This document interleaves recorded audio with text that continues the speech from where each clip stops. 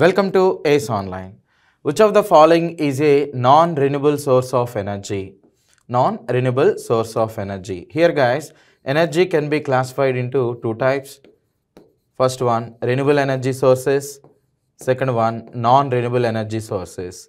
Non-renewable energy sources. So renewable energy means mostly solar energy, wind energy, tidal energy, ocean wave energy. Next, hydrogen. Almost all these things are considered as renewable energy sources.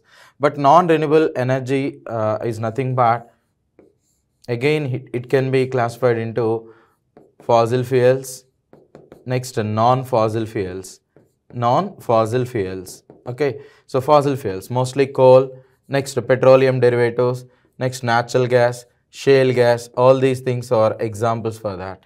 Next one, non-fossil fuels. Non-fossil fuels means mostly radioactive elements like uranium, plutonium, thorium.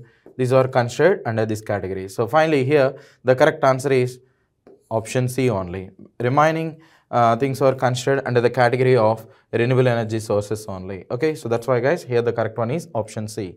So by the way, which is the cheapest renewable energy source? If you know the answer, please comment. Thank you.